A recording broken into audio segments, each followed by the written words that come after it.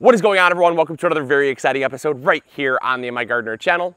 In today's episode, we're going to talk about why your apples get pitted. And since there's not a whole lot you can do with these, well, at least you can go golfing with them. So if you are frustrated that your apples look like this, with black spots, lumps, it's all misshapen, that is because of a pest known as the plum curculio. Now the plum curculio comes in the spring. I'll post a picture over here.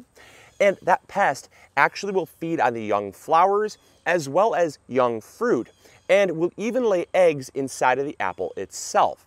Now, when that happens, it actually causes the flower in the immature fruit to be not properly pollinated. And so what can happen is if you have lumps on your apples, that's actually caused from the seed cavity not being properly pollinated, so that the seeds form on one side of the fruit and not the other. And that causes the lumps. But what causes the black spots? Well, the black spots are actually caused from two different reasons. The first reason is because the plum curculio feeds on the young fruit. The young fruit is very tender, about 2 to 3 weeks after fruit set. It's a great food source for the plum curculio, and so a few bites is all it takes to create a scar. And it's no different than if you try to carve your name in a tree. I think we've all done that. Not that you should, but I think a lot of people have done it. And when you carve your name in a tree, the tree eventually tries to heal itself, and when it heals itself, it leaves a scar. And so that is all that really is.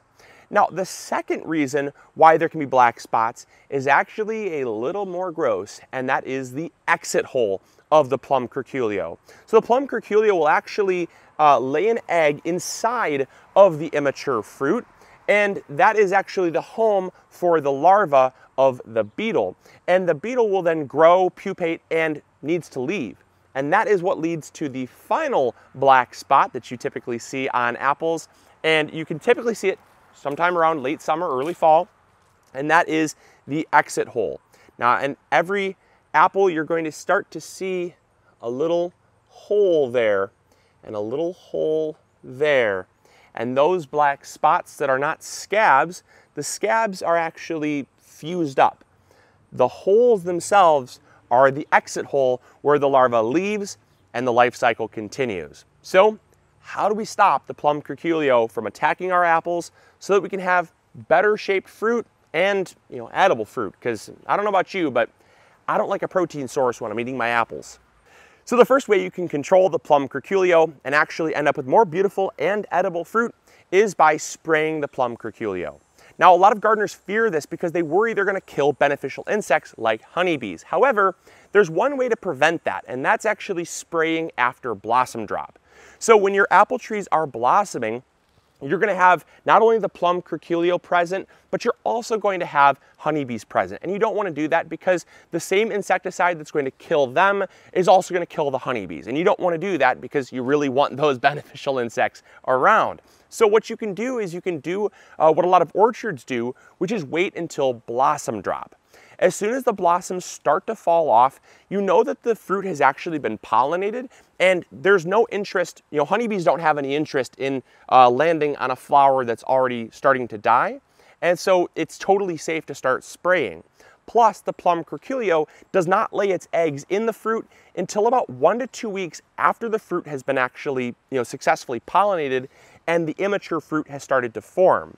So you can start to spray as soon as you see the petals falling off the flowers, and that's how you know that you're safe.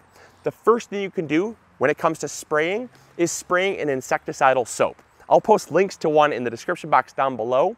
Dr. Bronner's makes a really good insecticidal soap. I've been using it for years. I actually really like it. And what it does is it coats the beetle. And since beetles breathe through their skin, it actually causes them to suffocate and die. Very, very effective. It also can coat the fruit as well as the leaves, making it very bitter and unpalatable for consumption. So if you're worried about the little, bites and scars and stuff, that's also going to help to prevent that. The second spray that you can use is neem oil.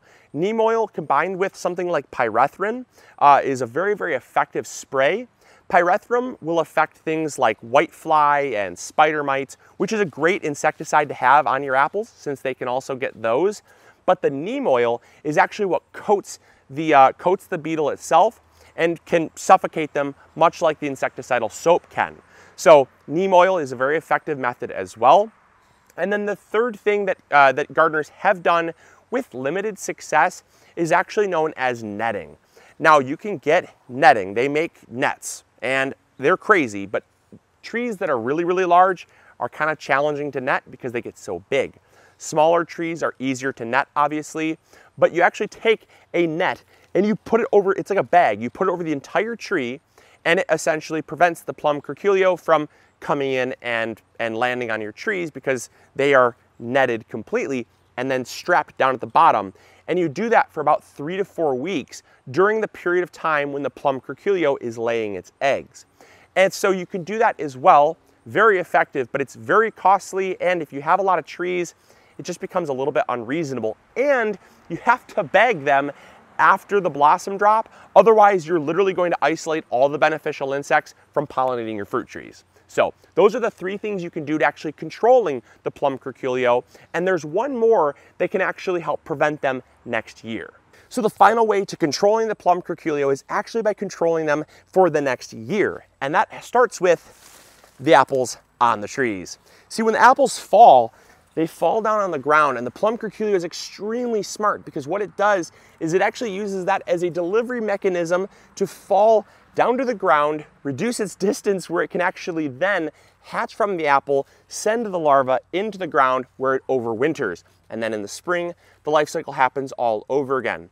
So by being a good steward of your orchard and picking up all the apples that fall on the ground, that can help reduce its numbers. Put them in a plastic bag, send them off to the dump, or burn them. Do not keep them on site because that's going to keep them near your apple trees, and you don't want to do that. Then the second thing is any apples that are left on the trees. A lot of times apples, you'll see them hanging on the trees still in like winter even. If they all get all brown and shrivelly and they're still hanging on the trees, pull them off. Generally, those will have plum curculio in them as well, and you can help reduce the numbers that way. And then the final way that you can reduce their numbers is just by picking a variety that is less susceptible to the plum curculio.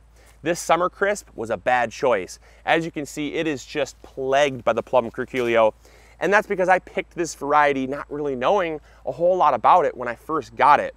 Summer Crisp is a very, very prone variety to the plum curculio, but a variety like Gala, if that grows well, or Granny Smith, is a lot more, it's a lot more hardy and resilient to the plum curculio.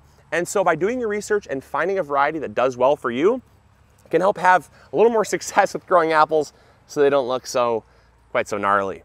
But I hope you guys enjoyed. I hope you learned something new. If you have any other questions, post them in the comments box down below. I hope this answered your question. And if you like more videos like this, make sure to subscribe. As always, this is Luke from the MIgardener channel, reminding you to grow big or go home. We'll catch you later. Bye.